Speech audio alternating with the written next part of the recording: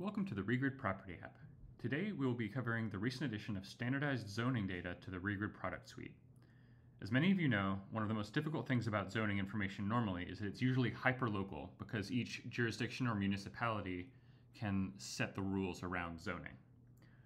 With our dataset, you can go to Chicago, Dallas, or thousands of other locations and see clean, standardized, high-level fields showing zoning that is clean and easy to understand, plus the more detailed codes as well if you want to dig into the specifics.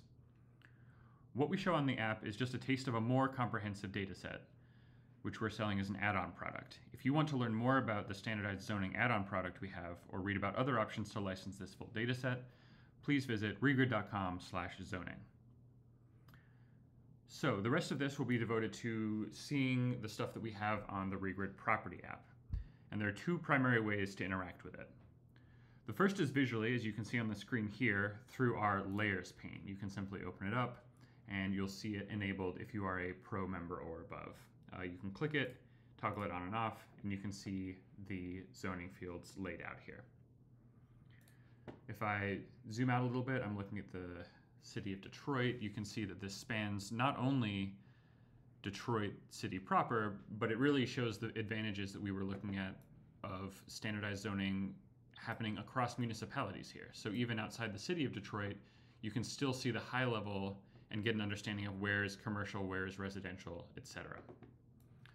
The second thing that you can do is I'll zoom back into downtown Detroit, you can click on a specific property and pull up that property's information.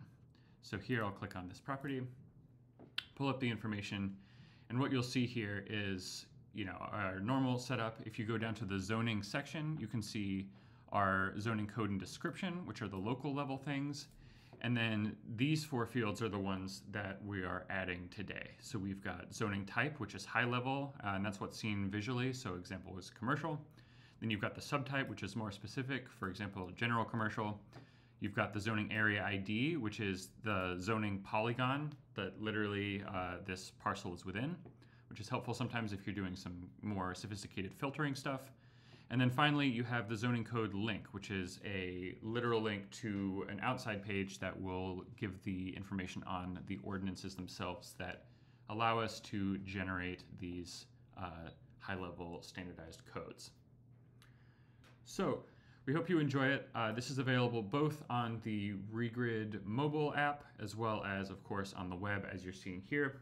We hope you enjoy it, and again, check out regrid.com/zoning if you're interested in some of the other fields that we have available as an add-on product for licensing and elsewhere.